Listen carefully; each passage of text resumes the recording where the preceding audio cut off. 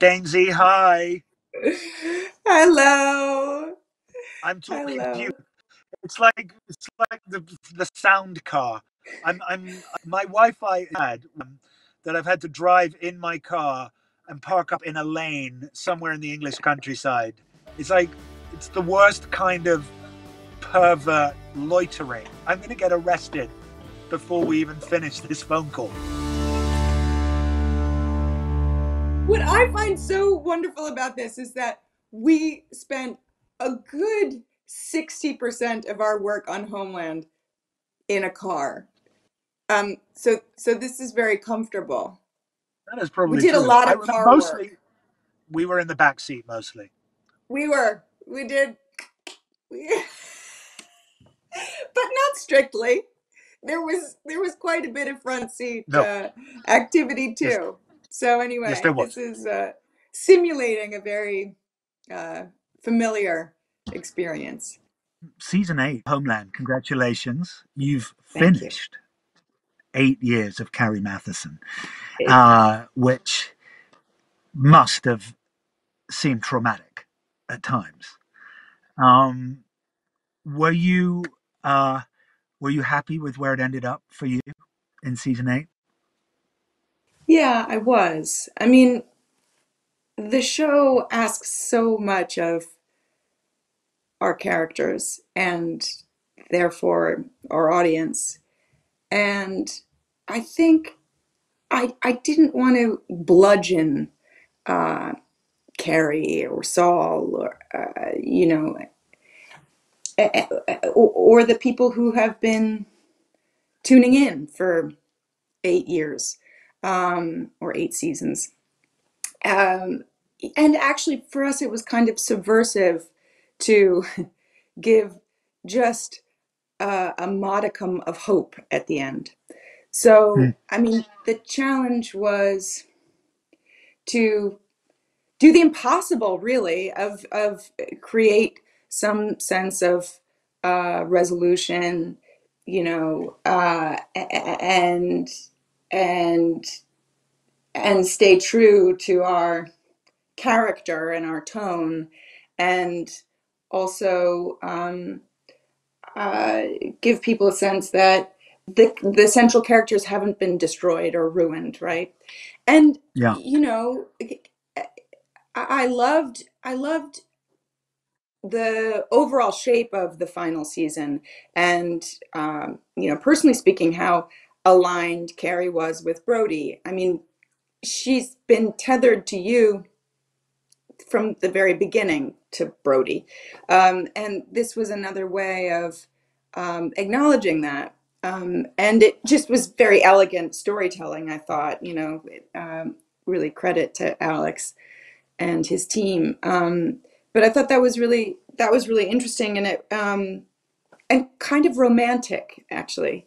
Um, but yes, I loved that her spirit was still alive because she was still doing her job, which was the thing that always made her whole.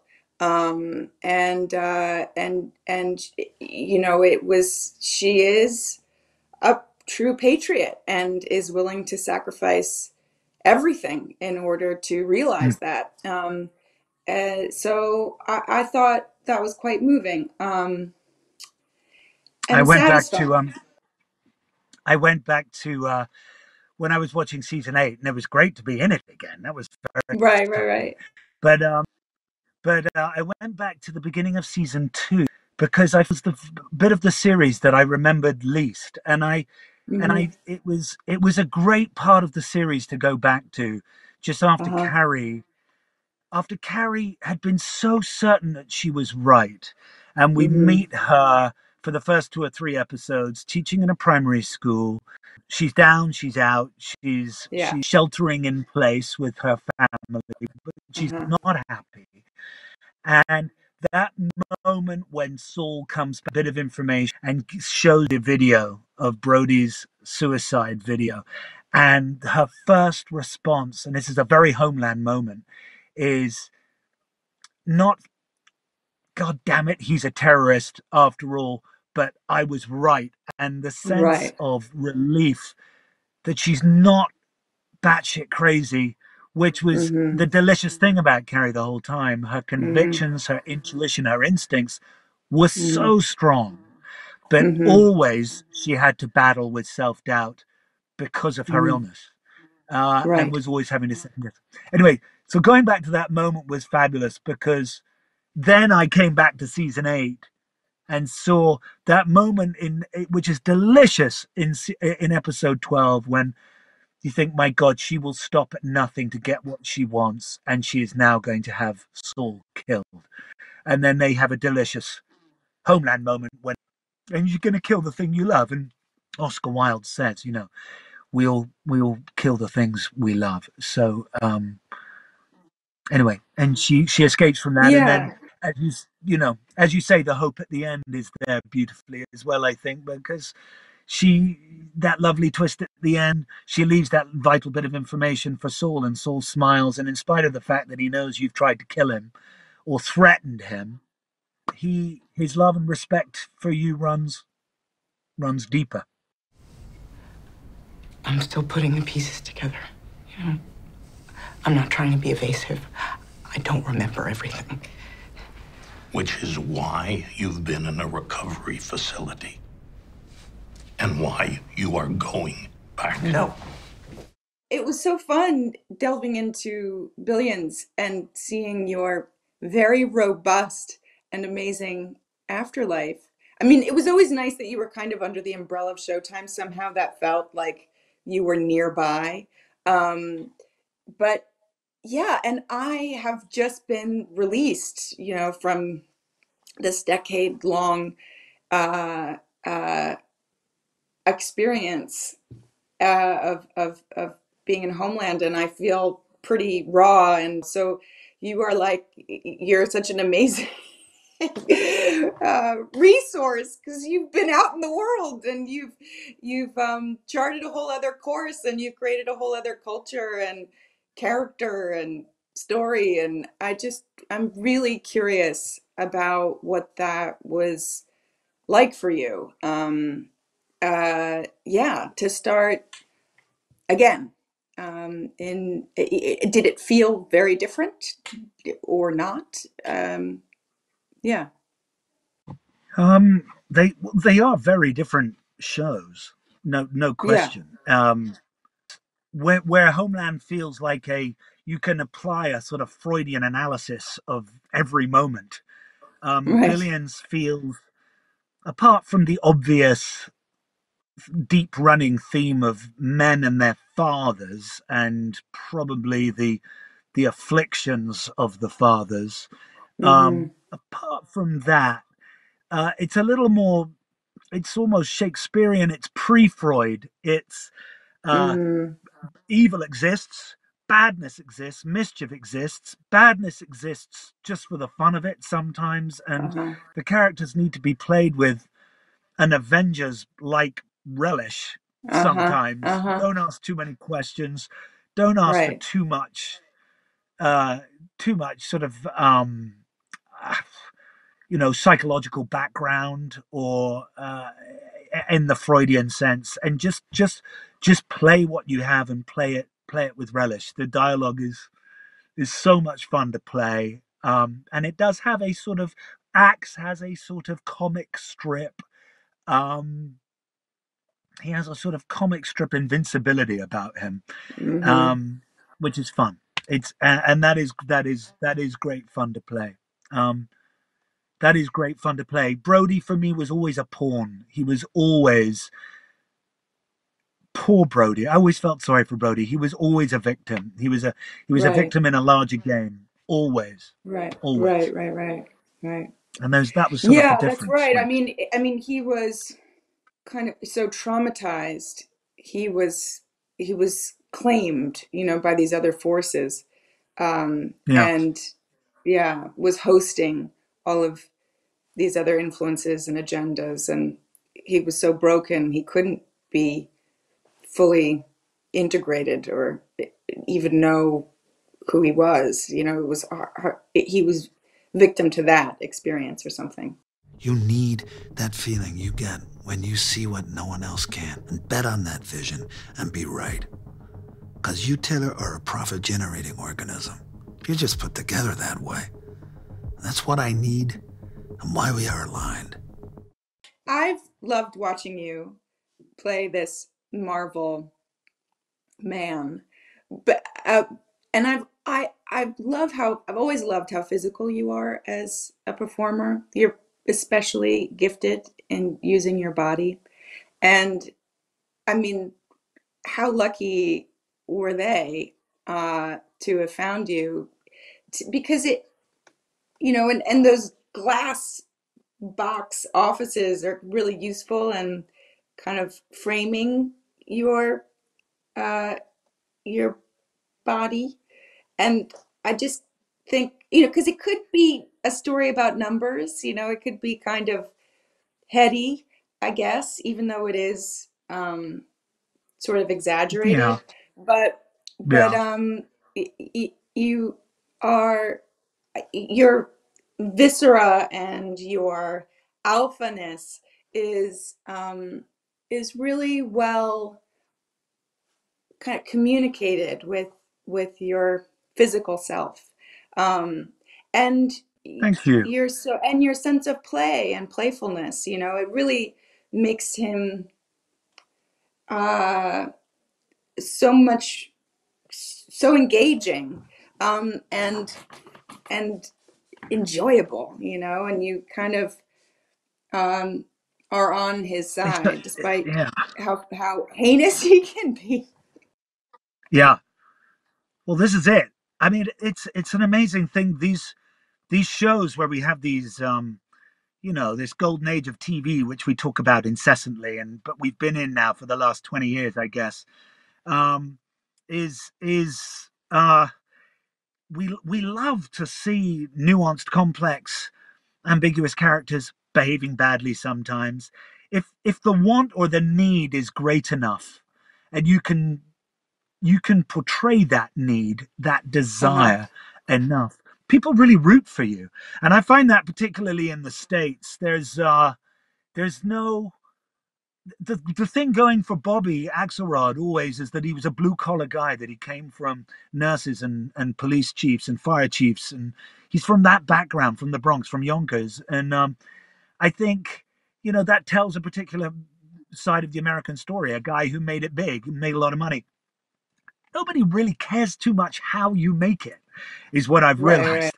It's just the Yeah. fact you made it is good, and the fact that you are then you are self, you sort of you there's a coronation. You're the king. You're the king now, and that's great because everybody wants to be the king, and it doesn't really matter too much how you get there. And I find that with Bobby Axelrod is people love arseholes being arseholes. Just be just you know, Well, be they it with do it with relish. conviction and Be it with relish. consistency and That's relish. it. Yeah, yeah, And I and think charisma. people seem to Yeah. like that. Anyway, but that was always the thing. I find uh, you and you and Paul are somewhat similar as co-stars, as Uh-huh. people to be opposite. Like, it was always our Homeland stories always crescendoed to moments when we were together, and Right, similarly right. that happens in Billions when Paul and I come together, and you both have such dexterity, and I I was always amazed by you, that your facility for you just had such incredible access, immediate and quick access, both intellectually to the argument and emotionally. And I suppose there was part of me when I was with you in that first season in particular thinking, is this part of something that Claire has learned, or am I still with Claire, the little girl, the younger actress who's already had success in a big TV show and won awards? And you had a stardom already. So Was that something that has just stayed with you when you're sort of unfettered as a 14-year-old or 15-year-old? Oh, thank you again. Really, that's very touching. Yeah, I think it was, but I think it's more innate than anything.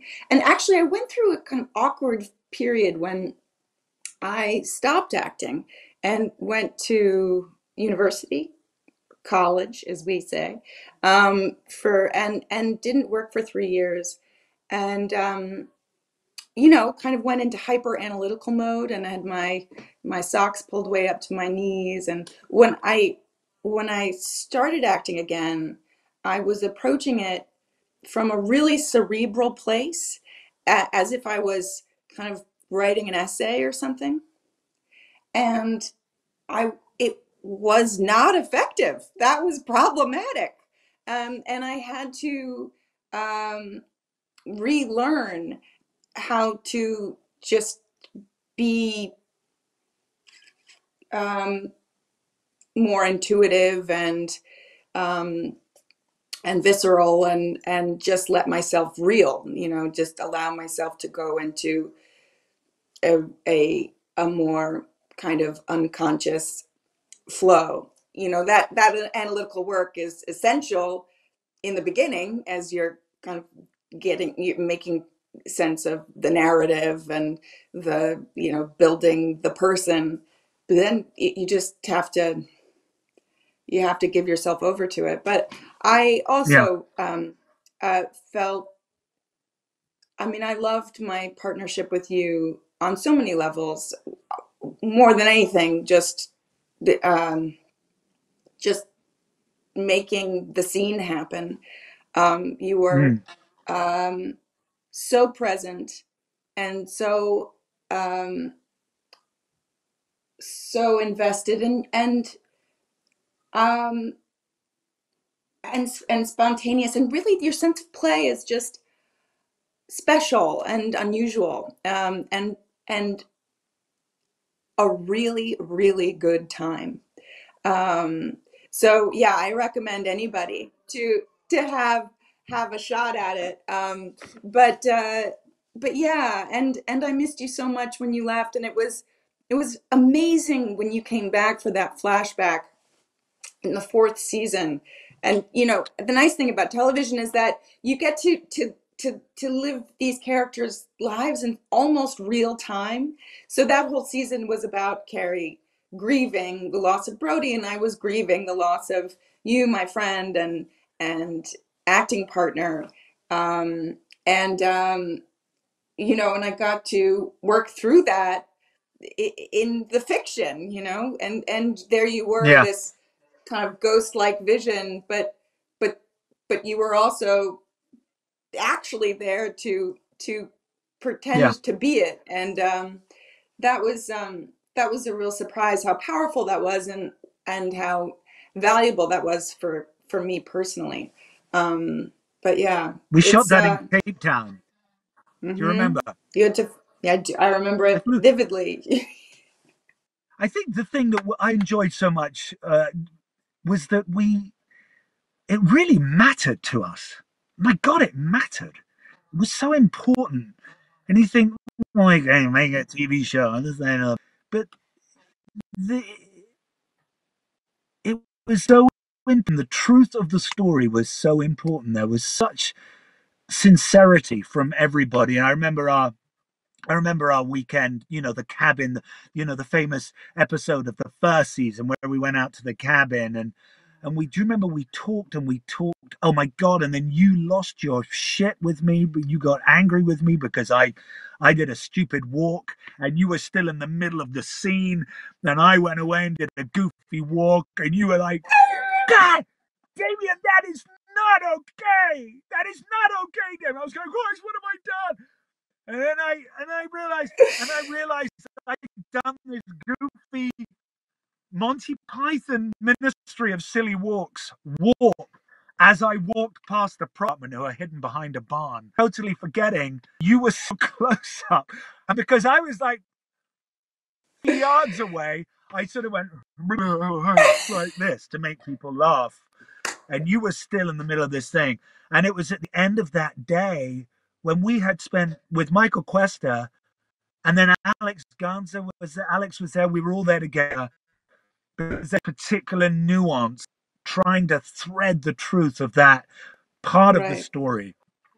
Right. Who was playing who? Was there real affection? And how were we just going to pass it out in the most delicate way and truthful way possible? It was an intense couple of days. My God, It was really intense.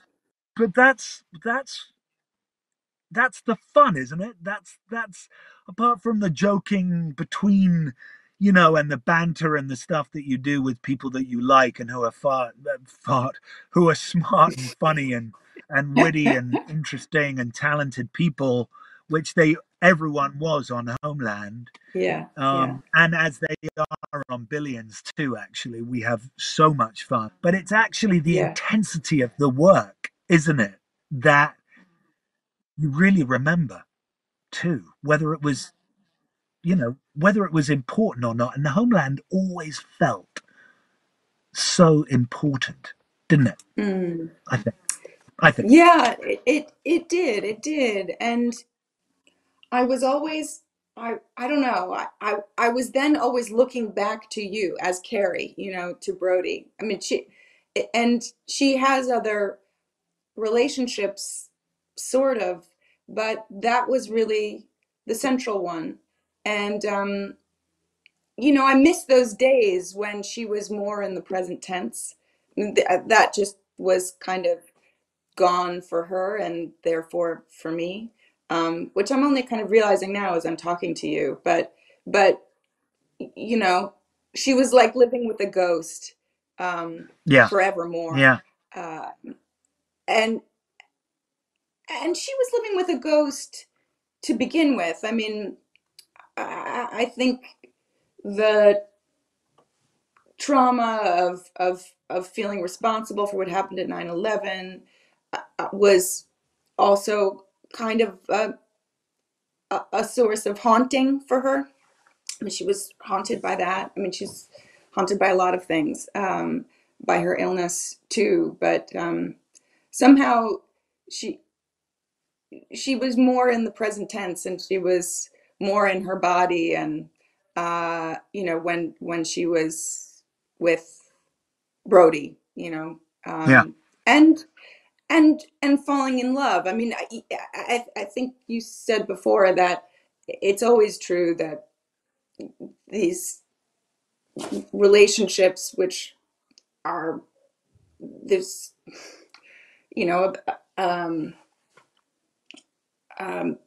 kind of politically oriented, but they're also deeply personal and and um, and involve a lot of intimacy and love.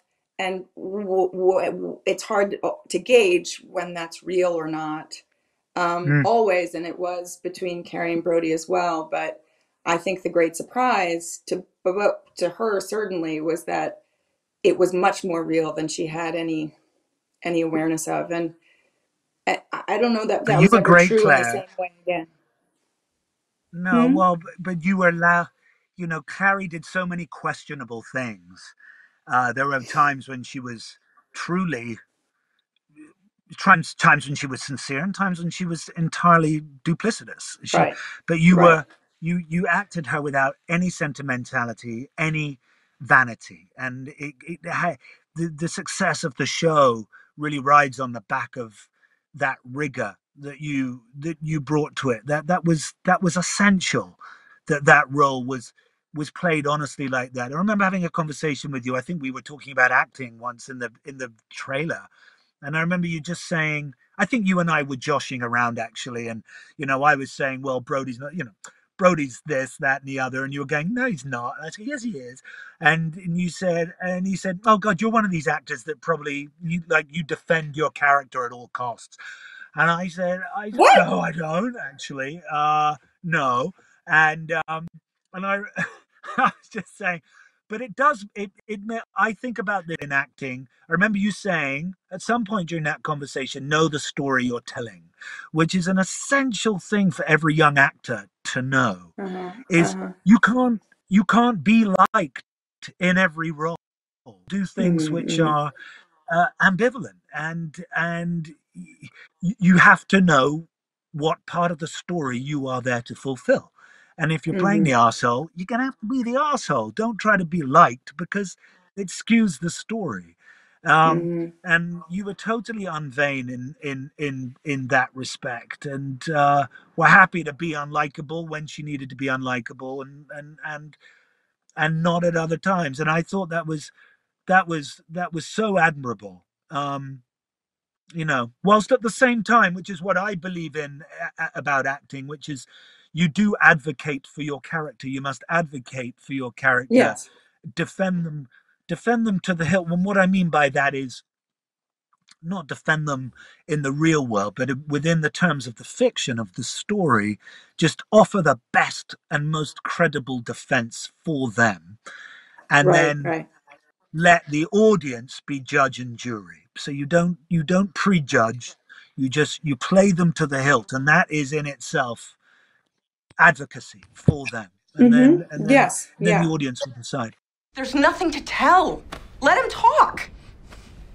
You told President Warner he should come to Afghanistan. I didn't know Warner was gonna take me up on it. I had no idea until I showed up at Bagram and Air Force One was on the fucking tarmac. There was a full hour between then and the helicopters going down, enough time to make a phone call. I'm staring at my beard. I would just like to I'd like to congratulate your husband on his season 8 beard. That's mostly what I followed around the screen was his beard. It was intense. He That gave was all him too. he gave good He beard. decided I'm that just that neo-fascist would look that way, and Hugh yeah, Hugh gave good beard. I'm just saying. yeah.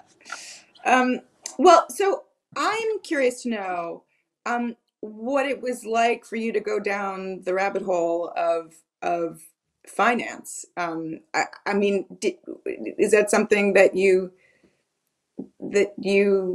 had to kind of bone up on or Yeah. read about or Know what? I mean, know anything about? yeah, Yeah. because I Yeah. am still, woefully ignorant about all of that. Well, I got to tell you, I did not know a lot about how hedge funds worked. Right. I knew I had a really distant relationship with long selling and short selling. Um, I now know all the mechanisms, how you short sell. I now know that there is, and just to pick up on the point you were making earlier, that the show succeeds in being personal. It succeeds in being as much about relationships as it does the deal, which is why I think Brian and David have done such an amazing job with it. Is there's always a grift going on in Billions. There's always a Right. con. So I think that's a success, in terms of the writing of it. Definitely. Wow. I knew you were racked with guilt, but this takes it to a whole different level. Sure, the roads were paved, but I didn't even have a goddamn car. Now, you see, this is where we are different. I don't pretend I'm an ordinary guy got lucky. I am a monster. One of the fascinating things to me was that the hedge fund industry really doesn't consider itself Wall Street. It's hardly any of them are located in Wall Street. They're either in Midtown or they tend to be out in Greenwich and Westport, places like that. And they are real. They're sort of hostile agents to Wall Street. All the Uh-huh. Wall Street, the big, the CEOs of, of all the Dow Jones index companies, they have protocols that they go to should they hear of a takeover from a hedge fund, and they have emergency protocols that they can go to immediately, get their board around the table, and work out what they're going to do, how they're going to resist a takeover, especially from an activist hedge fund guy, which Bobby Axelrod is, Uh-huh. which in the old days would have been called asset stripping by any other name. Go in, clean out, clean up.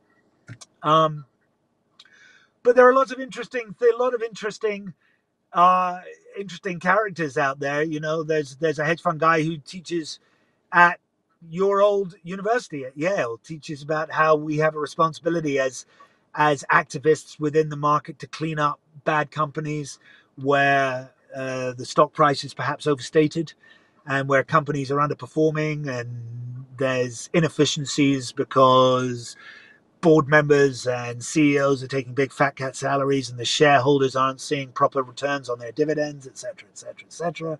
And they believe there is a moral responsibility to go and to clean up the economy. Mm-hmm. It's a fascinating world, Billions. It's a world of contract.